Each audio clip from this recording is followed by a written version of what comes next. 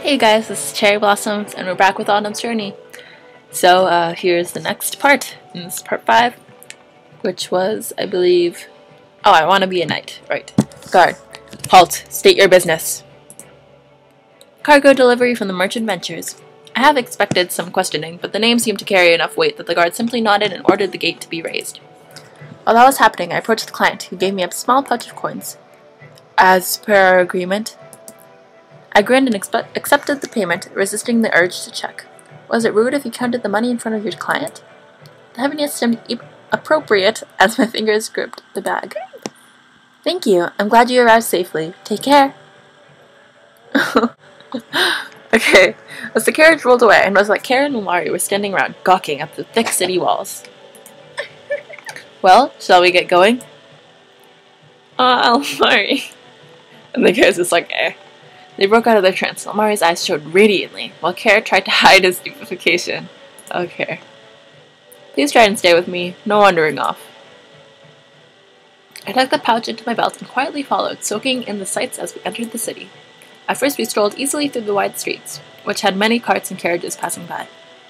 Eventually the crowd thickened, forcing us to slow down. I could see the two dragons getting a few curious stares, but everyone seemed too busy with their own schedules to pay real attention. No, those were more than just passing glances. Those were no more than just passing glances. If it was more unusual, sure people would have stopped and commented. It was then that I spotted one more person with similar ears up to Kara's, so it was true that there were more dragonkind here. At the plaza there was a large platform with carnival feats on display. Fire Eater launched a flame, and the crowd awed and applauded accordingly. Okay. Wait, I didn't know that Heavenkind could breathe fire. What is this trickery? How does that work? Can anyone learn it? It's an illusion. It only appears like that because he extinguishes it at the right time. Come on, this way.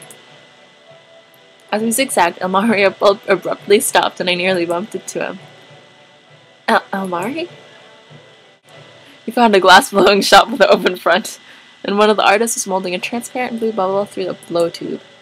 Suspended all around the store were glass-blown ornaments. Below, rainbow vases sparkled in the sunlight. Ilmari gasped in wonderment. That's phenomenal! Phenomenal!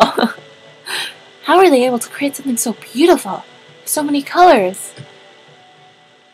He took a step forward, but I quickly pulled on his braid. Then on Kara's hair, because he was dawdling towards a pastry shop.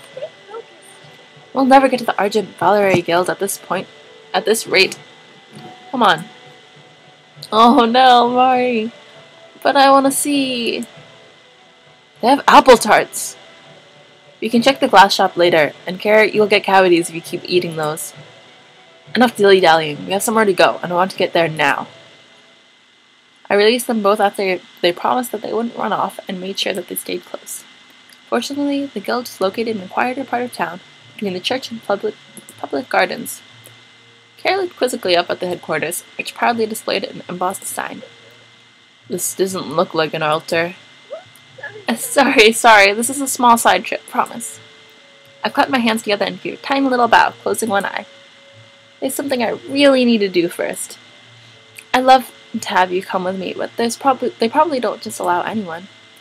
So can you two please not wander off? I'll treat you to all the glass shops and I can't speak. I'll treat you to all the glass shops and apple tarts you want after. Promise. Fine. I sighed, but I was relieved that at least one of them was obedient. Besides, even if there are dragonkind here, you might attract too much attention. And I won't be there to protect you if something bad happens. Don't worry about us. We'll be over there. He pointed to the garden, which consisted of shady trees and benches scattered around the pretty flower beds. Thank you.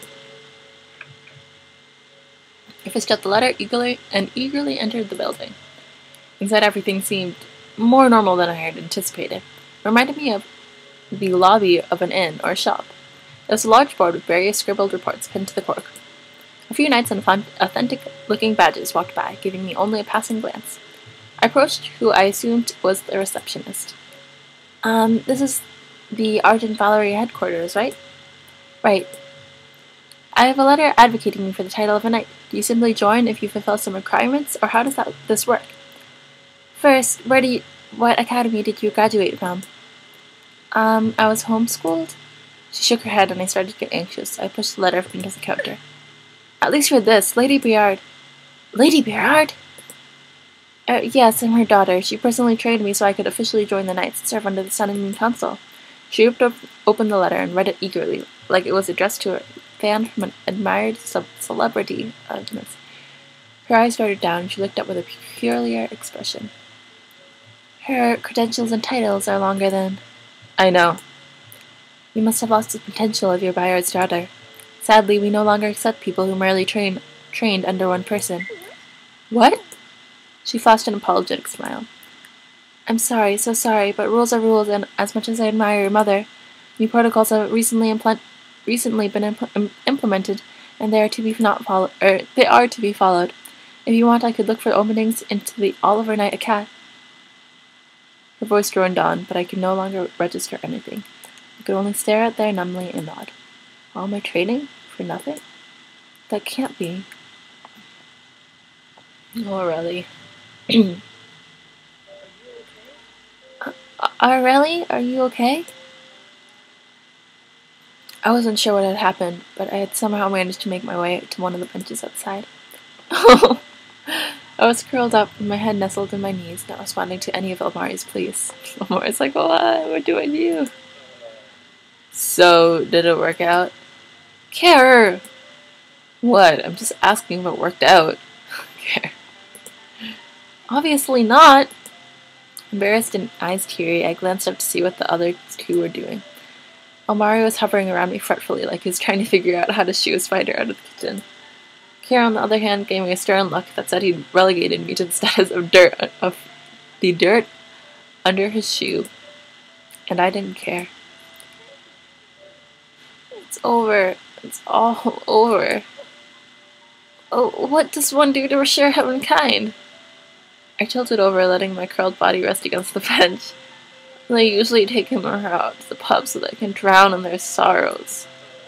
What is a pub? Is it a type of lake? I don't want anyone to drown. Oh my gosh, those two. My chest and shoulders shuddered from a half-hiccup sob and a laugh.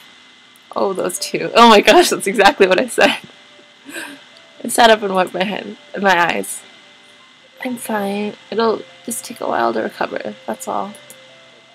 Mari's like, no, what do I do? As long as you take me to the next altar, I'm good. He scowled and shot up, staring him in the eye. I wanted to become a knight so I could be able to help you better. I still have no idea what those are, and I don't care. Don't care? You've already delayed us long enough with your fiasco. And you're the one who kept telling us not to wander off. Hey, Rockstar Brains, precious little girl's dreams just sort of shattered into a million pieces here. Excuse me if I don't feel like... guiding you to the next altar now. This is pathetic. I bet I could find someone else better who would be... more willing to... Quiet, both of you! Aww. There was a ferocious snarl at the end of Ilmari's sentence, and both of us immediately stopped arguing. I blinked blankly as I sat back down on the bench, surprised that Ilmari could express such ire. What? Ire? If he desired. The flare vanished, and soon he was his usual calm self, but with a considerate yet stern edge to his voice. This obviously isn't getting us anywhere. Aurelie, I know this meant a lot to you, but we also can't forget the original reason for being here. Care, ease off. Oh, Care's like, oh, I'm sorry. Let's not fight, especially when we'll be working together to get your form back. He softened and leaned in so he was on eye level with me. Oh my gosh, this is so cute. Like, I'm imagining this, like, what it would look like, and it's adorable. Aurelie, you can still help, knight or not. It's only a title, right? You've already done so much for us. You're like a knight already. You're so cute, Ilmari. For some reason that caused me to smile, and I chuckled lightly at his attempt to cheer me up. Yeah, I can still help. I stood back up. You can be cool sometimes too, Ilmari, and mature. He pouted and folded his arms. I'm pretty sure I'm the oldest one here. Kara and I exchanged surprised glances, since I had definitely pegged him, Ilmari, as the baby of the group. Do we both feel like we can talk in a amicable manner again? I nodded. After moments of hesitation, Kara shrugged, but I didn't fight back. Oh, I forgot the letter, even though I don't see a point in going back for it now. Maybe I should have listened to the alternatives. It wasn't like I was getting completely rejected. It's my fault for relying too much on my mom's name anyways. At that moment, someone ran up to us, clutching the letter. He carried an air of formality, and I instantly recognized his uniform rank as the captain of the guard. I gaped, but quickly regained my composure. Excuse me, but is this your letter? I merely nodded. Yeah, how did you know? When I asked the receptionist about this, she said a young lady took it rather hard when she didn't get accepted. Although I could not see Ilmari and Kara's reactions, I had a feeling they were promptly agreeing with that remark. Did you witness the bench scene from earlier? Being reminded of my rejection was enough to get me on the verge of tears, but I nodded again and tried to regain some dignity. Yes, I'm sorry for not knowing about the new regulations, and shook his head. I was never a stickler for those changes. I find them too limiting. Why, back in my day... He trailed off and coughed. However, I can't just knight anyone. If you possess the same skill and potential as a student of the Oliver Knight Academy, I could possibly make an exception here.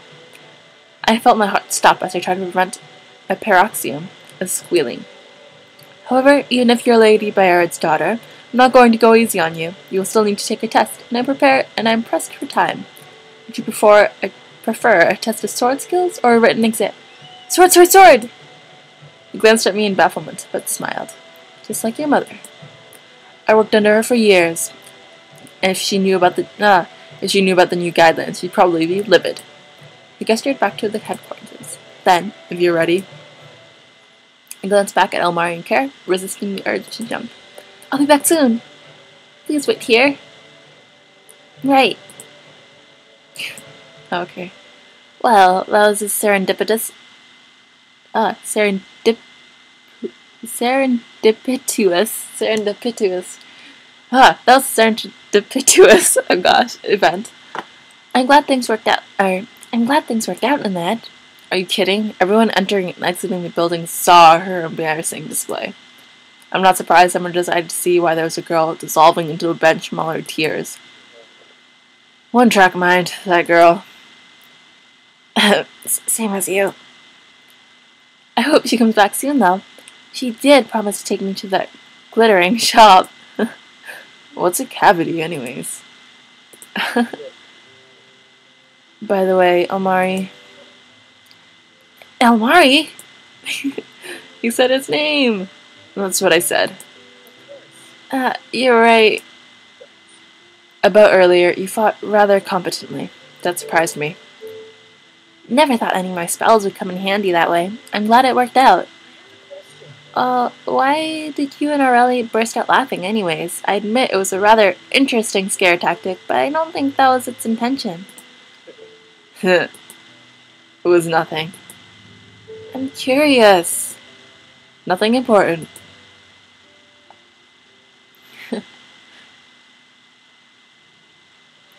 Hey, you two.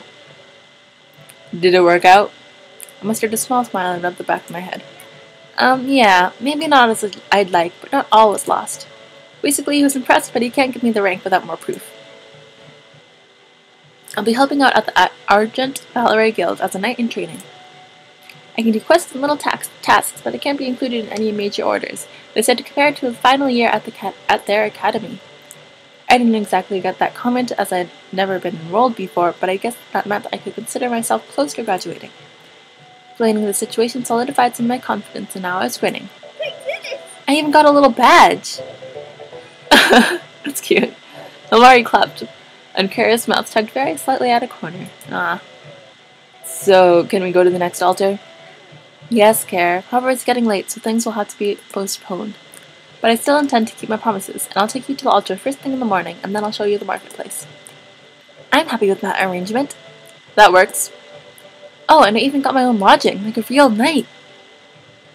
But I can't let unauthorized people in with me. I could find an inn for both of you and... Sorry, excuse me. An inn?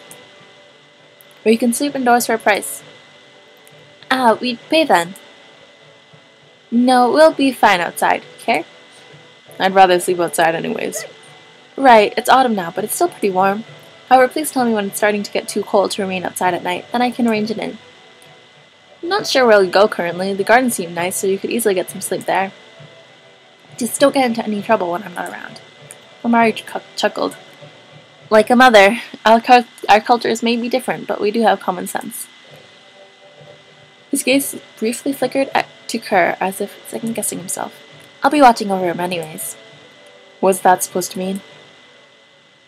I went to the lodge with the others as directed, and was pointed to the second floor where I would be staying. It was essentially like an inn. Female knights temporarily staying in Oliver live here. While they remain here, they do various tasks around the city for money or little rewards. Think of it as training for all the virtues a knight should represent, so they should be honorable and righteous both on the battlefield and while protecting civilians. And of course, you'll help me. You two will be able to learn everything about humankind without it getting too boring. If I didn't become a knight in training, we'd probably just wander aimlessly hoping for something new, and I don't think Kara's master would accept that as a meaningful experience. Makes sense. Is this title really that important? Yes. Kara opened his mouth to interject, but seemed to have thought better about it. Instead, he rubbed his temples and exhaled loudly. Tried to include something more battle-oriented. I don't know if fighting other humankind would count as an ideal experience. I'll see what I can do. For now, let's go to the altar. To that altar tomorrow, and see that marketplace as well. I'm exhausted. So much happened today. Of course. We'll see you in the morning. Thanks. Don't oversleep, Care. At least I won't be poked with a stick. As Ilmari headed for the garden, Care took a step and then paused before glancing back.